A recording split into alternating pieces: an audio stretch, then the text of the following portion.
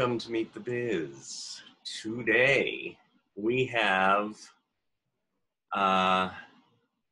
this is a man who brings me so much joy, and to me, the whole world so much joy just by being Bruce. Mm-hmm. He has that certain kind of effect on people, and I have to say this morning I was talking to my mom, and I told her that I was interviewing Bruce, and she said, "Say hi to Brucey for me." So she loves you, and he's a writer, he's an actor, he does stand-up, he's been seen on RuPaul's Drag Race, of course, the Hollywood Squares. He has one of the biggest hearts. Thank you. Okay, we know who Bruce is.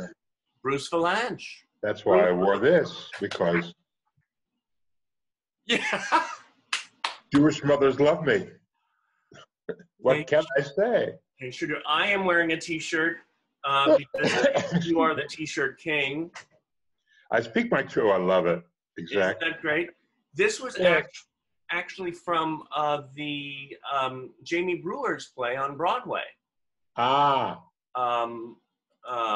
Oh my goodness! What Amy and the Orphans? At the Roundabout. So. I'm always afraid to wear shirts that say things like that, because I'm afraid people will come up to me on the street and go, "I don't give a shit about your truth." Right. And I thought, who needs rejection from strangers? I can get that from friends. Right. Or strangers in the night. Or family. Yeah, exactly. And thank you, by the way. What was it? I lose track of time. A year or two ago, when you were the host of the fundraiser for Meet the Biz at the I did. That was where I met your mother, I believe.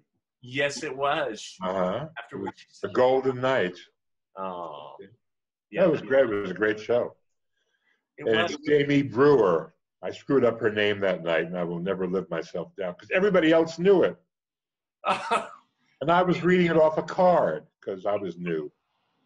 Oh, yeah, right. You knew. I'm new. Sorry, I'm the new girl. Oh, the new girl. I'll play with my hair now. There. Oh, who wouldn't take career advice from somebody with this hairdo? Today, we're learning how to fluff our hair. Fluffing. Okay, a little this way, a little that way. I have to say, when I was 17, very. My brother. Long time ago, but I know. My brother introduced me to you through a show. I would always go up to in Reno, Nevada. Yeah. I have this. Don't you have a cup like this? I think I do, yeah. But, I mean, a lot of penguins having fun. Yes. The other March penguin. I am right. So my brother introduced me to different shows and movies, and of course, that HBO special, the Bette Midler Show. Yeah. And this. And the album. Yes. I know. Does everybody know what an album is? That's scary. At this point, it's hard to familiar photo. I haven't looked at it in ages, but yeah. Well, I had it. I still have albums. I used to collect them, and then I realized one of my favorite parts of that show was coming from your soul. Oh, well, thanks. And hers. And hers. I mean, I've been collaborating with Bette for 50 years. Oh my goodness. Home Alone. And I mean, Home Alone, contemplating 50 years. Of Bette. And it goes on. We're still doing it, but that was a great one. It was. It really was. And like you said, you keep on. You make friends at the beginning, and you work with them, and you keep them throughout the years, huh? Yeah, I do. Yes, I do. I'm that sort. But I think I'm like that with cars and houses. I mean, I find something I like, and I keep it forever. I love it. Yeah. So yeah, that's it's been good. I mean, look, there have been a lot of one-off relationships. Don't fool yourself. No. Because it's a weird business filled with insecure people who think it's all going to end overnight, and for some of them it does, and that tends to make a lot of them squirrely and not necessarily and uh, floating from flower to flower, looking to be pollinated by somebody else. What is your advice for people to keep their career going? You just would say yes. You have to say yes to a lot of stuff, and some of it won't work out, and some of it will. But I just think you have to always keep in mind what you really want to do, what makes you happy, where you find your joy.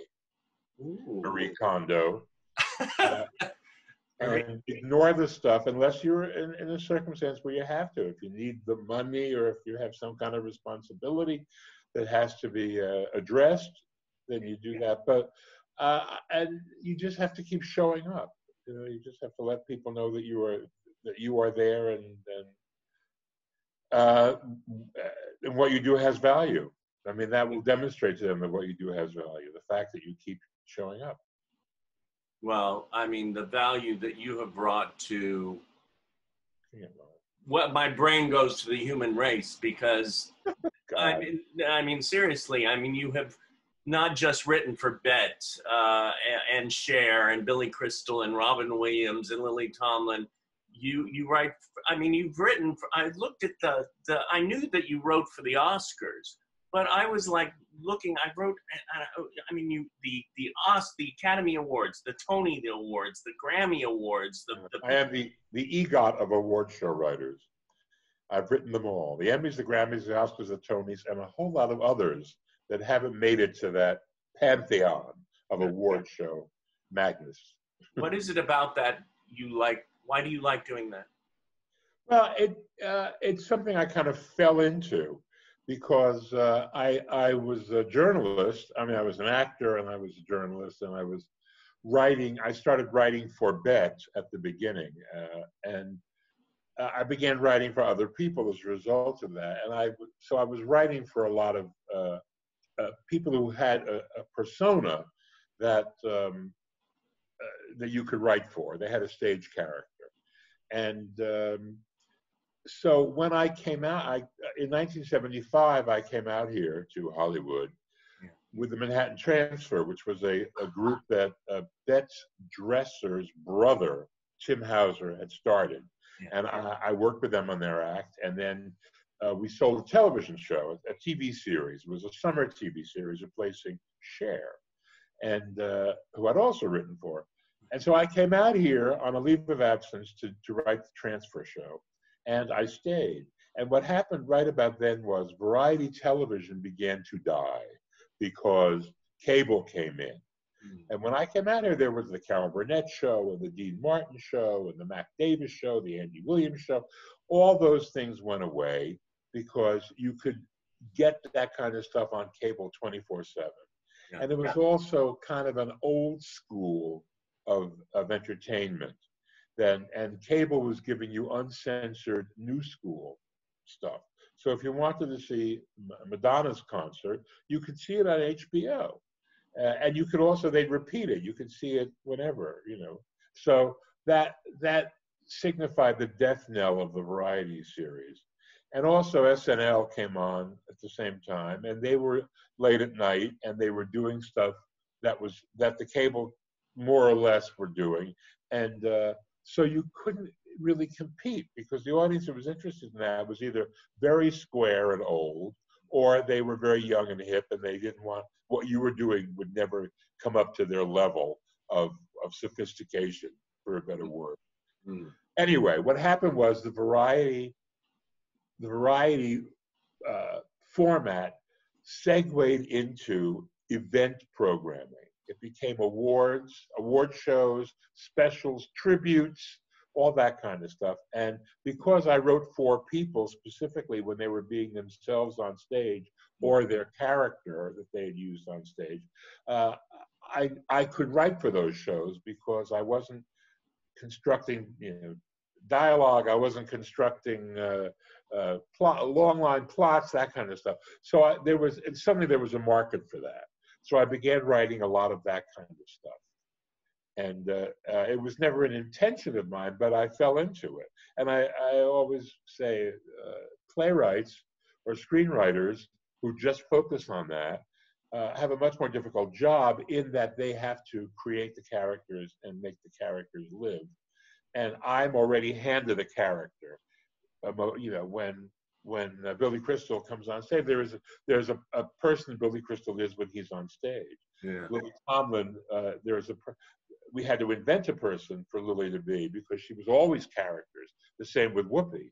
Whoopi was characters, and they were actresses who did character stuff and then had to find a stage persona for themselves to be when they were just being themselves.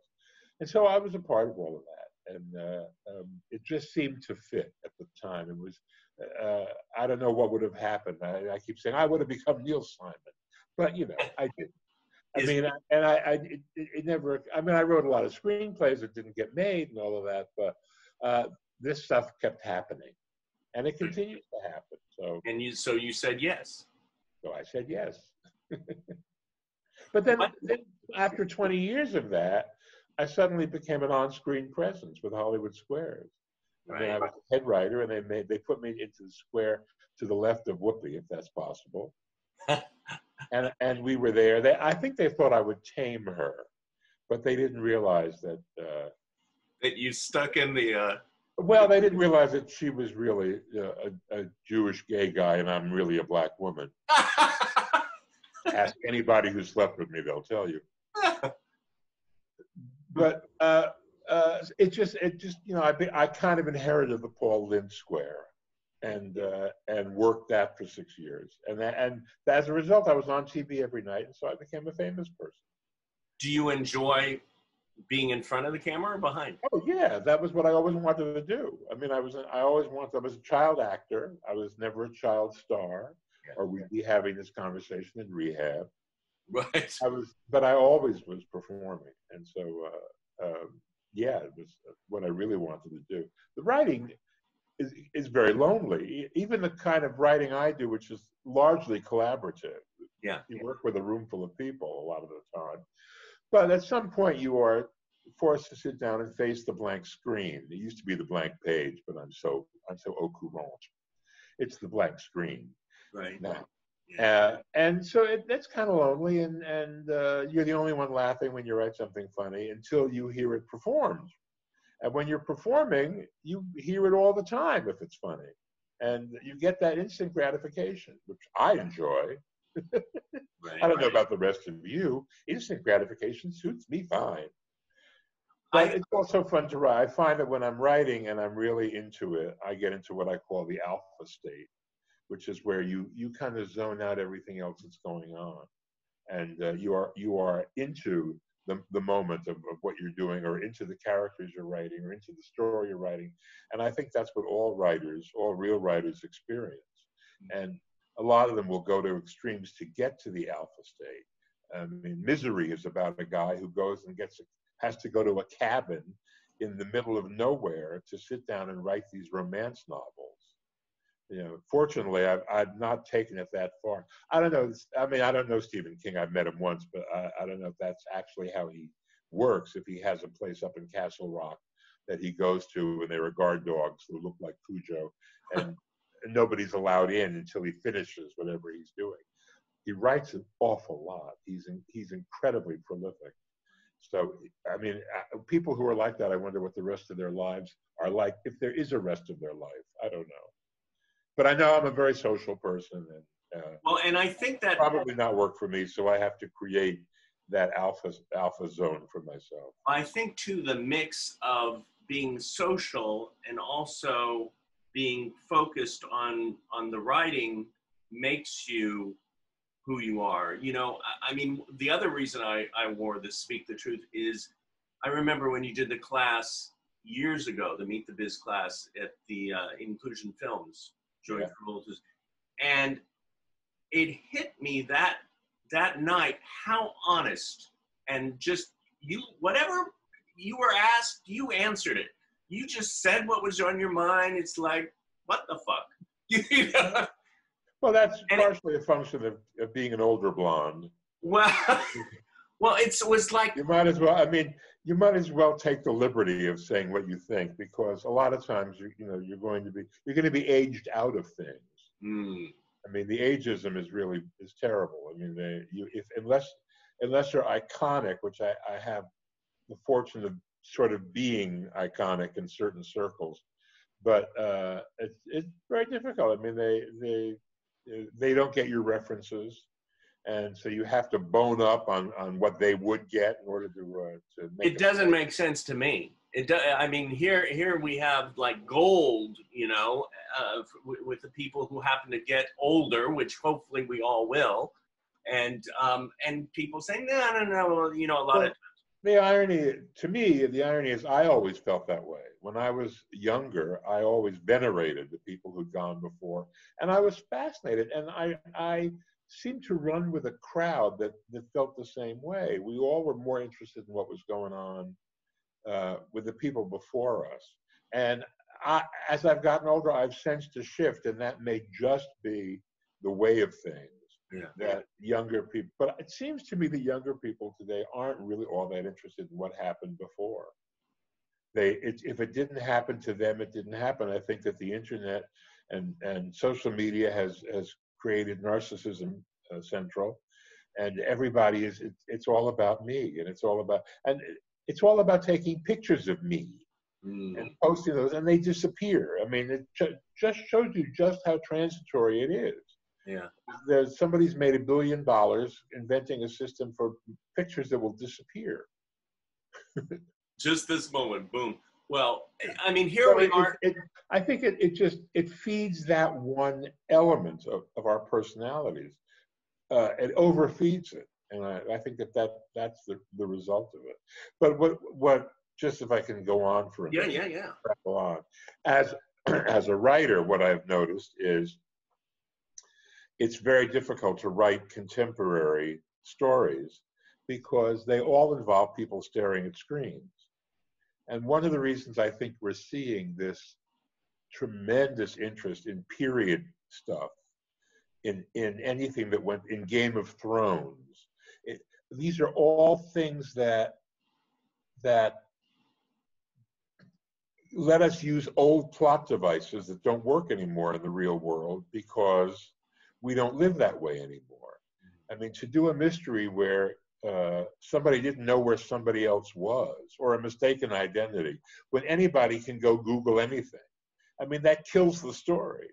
So let's do something set in a period where that doesn't apply. And occasionally you'll find somebody taking the challenge and creating something like Knives Out, which is a traditional mystery that's set in a contemporary setting, but uses all of the old tropes, and that in fact makes fun of them. So I think that was part of the reason why it was such a success.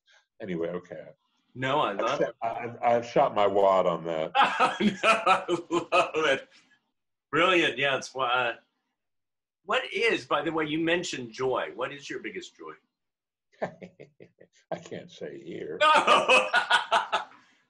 No. It's pretty big. Oh. I don't know. I mean, I guess I'm making people laugh, I suppose. It's something I've been doing since I was a kid, and I don't, anything that gives you that feeling of well-being and the sense that the world isn't going to end, especially right now when the world is actually ending. So, yeah, I feel like we're in an extended miniseries of On the Beach, which is a reference that younger people won't get, but they should look it up because it's very relevant right now. That's your assignment. Go check out On the Beach. It's a novel that was written in the 50s about the end of the world, and this is pretty close. Okay. I should say it was a big bestseller, and it was a big hit movie.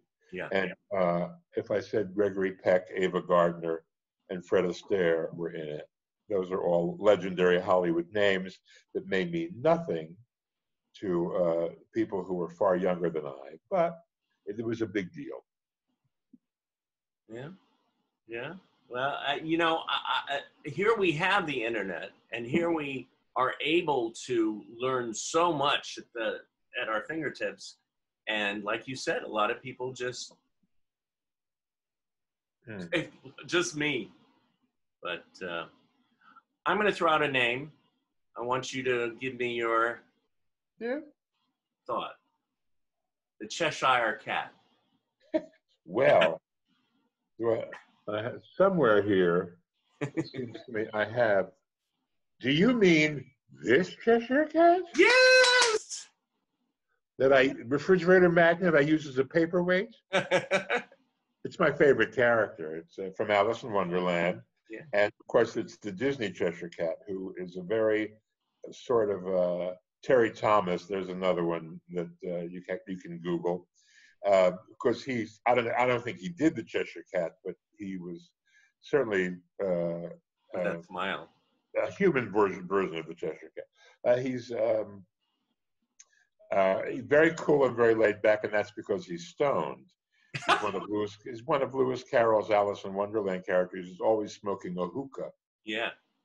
And he, when anybody appears before him, he appears. He's invisible. Then he suddenly appears in a tree. He's a big pink striped cat, and says, "Who are you?" What about him turned you on? His laid back coolness and his implacability. Nothing in Wonderland fazed him. And he could come and go at will. He was invisible. He could disappear, and he was pink.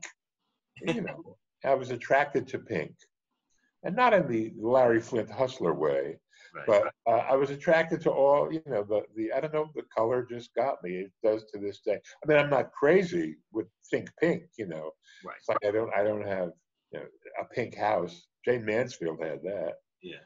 He had the Pink Palace on Sunset. But and she had the one in, well, never mind. But that's why do you bring him up? Did I mention him to you? Well, I remember we hung out one day, and I saw that magnet, and I saw and I know that you love the Cheshire Cat, so I brought it up. It's like, I wonder what about the Cheshire Cat? Because I have a few things. They're not near me now. Disney made a teacup. It's actually a coffee mug, and it's in two parts. It's a Cheshire Cat. His head is the top of it. Oh, right. So he disappears. Yeah. I've got that, and there's an actual Cheshire Cat paperweight that I know. I think it might have gotten broken in the downsizing, in the move when I sold my house. And and I had to really do a Marie Kondo. I had to get rid of everything that didn't bring me joy, and put a lot of it in storage. And then you discover that you've been living for 6 years without things you thought you couldn't live without, and you're doing damn well without them. And that's the time when you have to go to the storage unit and do like a Leonardo DiCaprio at the end of, and you just take the flamethrower. I just finished. I had 60 boxes, and I cut them down to 20. Wow. In my living room. In your living room, I know. My living room. It's funny now how are you doing what I'm doing, which is like, I'm actually pretty good at keeping the house, neat, and I said, I don't want to leave that there. It'll look terrible. But who's coming in? Nobody. Nobody's coming. Only me. If I can apologize to myself, I can leave those cartons of Diet Snapple on the hall floor rather than having to just schlep them into a closet. They'll sit there. Who's going to give a rat's ass? Yeah, especially now until we get out of this quarantine thing. If you still have your Cheshire Cat Halloween costume, we have to go. Oh, I do. Yes, I do. I have my. I don't know that it fits. We didn't really. No. I don't know that it ever fit, but I kept it because it was I mean, who gets rid of a thing like that? You never know. You never know. You never know. There's another thing that I've noticed lately on the social network, that you have. It's a bittersweet kind of thing. It's another credit to your name, a bittersweet one. It brings a healing to those who read it. And you write obituaries. Oh, I do. But it's such a healing thing for people. I guess it is. It hadn't occurred to me. It's just I write them about people who I actually knew, Mm-hmm. And of course, all of those things. When you speak at funerals or anything like that, they're always about you. They're always about your relationship with the departed, and sometimes it's just to sort of give them a final salute. A lot of times it's people who are not terribly well known, but they were well known to me. I've kind of dialed back on doing it about big timers, unless I really was really was close with them. Or I mean, in that case, I don't have to. What I notice is anytime anybody famous dies, everybody has a picture that they have a selfie that they cajoled out of them. Yeah. At some red carpet or at some reception or at a stage door, and it's always them and this person with that frozen smile. Right. Like not really happy to be in the picture, but not wanting to say no.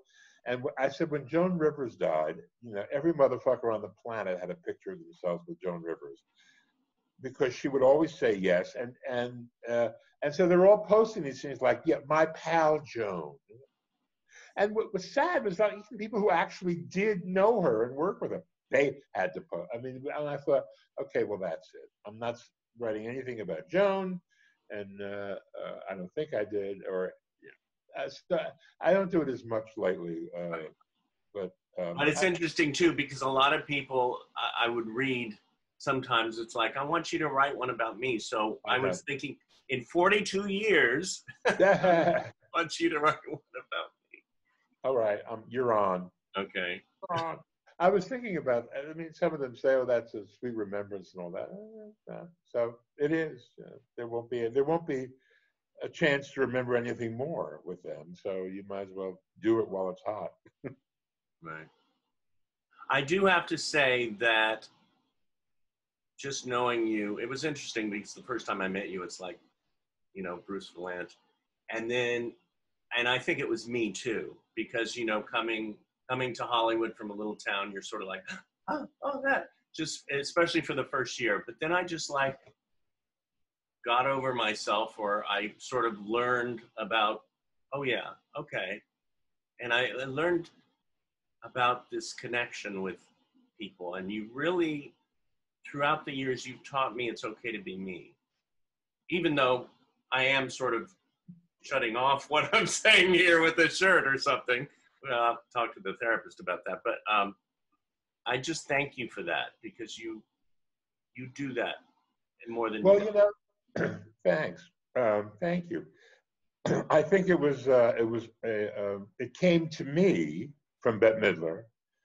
I was she said in this movie they made about me called Get Bruce. I love that. Produced by Harvey Weinstein, who never laid a hand on me. I want to have a hashtag, why not me? There I was with the bathrobe open, ready, but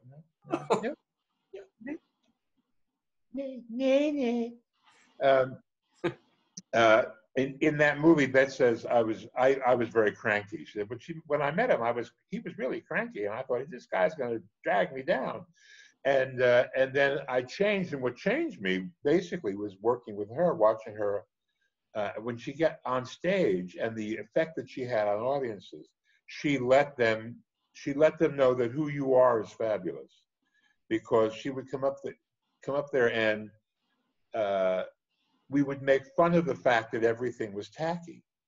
She was the last of the truly tacky women. I'm not Karen Carpenter. I'm not a perfect person. she would say, well, we're going to do, we searched far and wide for this medley. We got tutu. And it was a lot of self-deprecating stuff, but the audience identified with her and they realized that who she is was fabulous and who they are is fabulous. And I can't tell you the number of people who have said to me over the years, seeing that Bette Midler concert changed my life. It made me feel like I could be who I really am. And that was how she did that to me over the course of working with her. And so if I can pass that on, if I can pay it forward, if we can make a Kevin Spacey reference, if I can pay it forward, then I'm delighted. You know, it couldn't make that brings me joy.